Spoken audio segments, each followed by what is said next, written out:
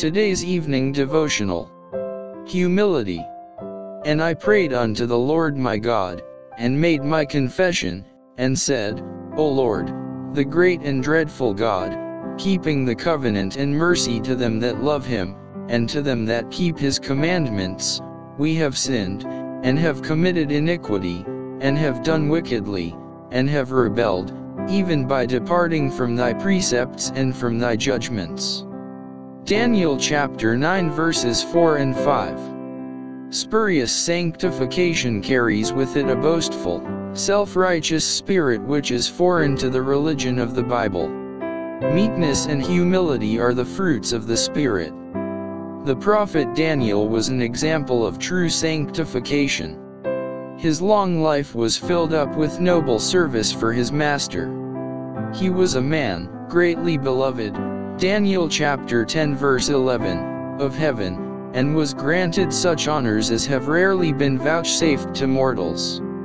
Yet his purity of character and unwavering fidelity were equaled only by his humility and contrition. Instead of claiming to be pure and holy, this honored prophet identified himself with the really sinful of Israel, as he pleaded before God in behalf of his people, "We do not present our supplications before thee for our righteousness, but for thy great mercies."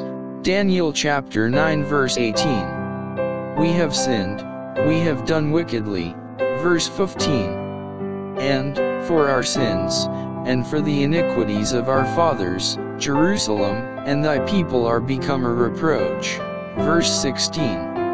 He declares, I was speaking, and praying, and confessing my sin and the sin of my people, verse 20. And when at a later time the Son of God appeared in answer to his prayers to give him instruction, he declares, My comeliness was turned in me into corruption, and I retained no strength.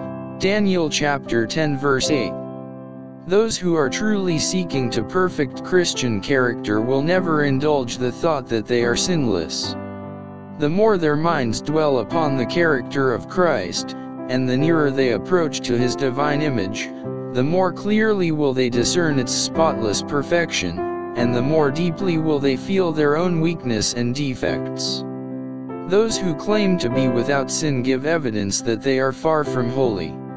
It is because they have no true knowledge of Christ that they can look upon themselves as reflecting his image. The greater the distance between them and their Savior, the more righteous they appear in their own eyes.